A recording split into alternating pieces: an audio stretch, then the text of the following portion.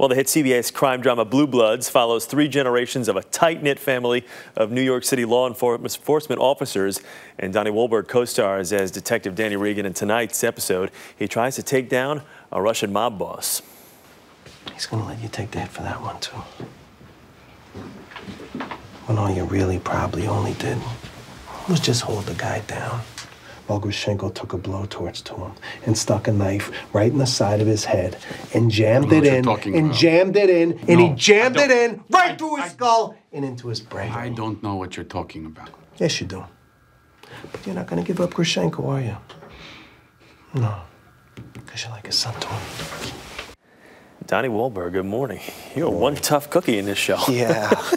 My mother's probably laughing that you said that right now. How do you keep it light, though? Because I mean, you're obviously very serious in the show, and Danny is a real intense character, but you got a much softer side, right? Well, you know, I'm working in New York, so first and foremost, I can't walk around the set trying to be a tough guy, because all the crew guys will give, you know, they'll knock it off, Wahlberg. You know, they're not going for that stuff. But I got to keep it light. It is pretty intense on set some days. Have the crew guys received you, and have the people of New York received you well? I mean, you're a full-blooded Boston guy. They've received me incredibly well. I mean, we're out in the streets shooting. I mean, people are very supportive and amazingly supportive, especially for a Boston guy. When the Patriots and Jets were playing, it got a little ugly, but generally speaking, everybody's been great. And I'm really proud to be working in New York. I mean, especially representing the New York Police Department. They really are. I mean, having played in Times Square on New Year's Eve with New Kids and Backstreet Boys, I mean, to see, you know, this city is probably the center of the earth at any given moment. You know, if anybody wanted to target anywhere on the earth, they target New York City. When you see who the New York Police Department are and the firefighters too, I mean, they're people who grew up in the neighborhood, and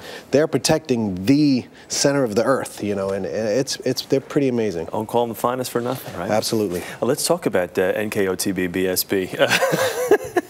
New Kids on the Block and Backstreet Boys, you guys are getting together, and you got a press conference up in Boston today, and you're launching this tour. This is, give me a little background. Well, the tour has actually been launched, but we're announcing, I'm not supposed to tell yet, but since I'm here, I might as well. We're going to play Fenway Park, which is, you know, for a Bostonian is really, you know, it's the ultimate, and we're going to announce that show today, and I'm heading up now. I'm supposed to try to beat the snow, but I saw the snowflakes coming, so it's going to be a mad dash. We'll get you ahead of that. We'll have Marty's Hall chart a course for you.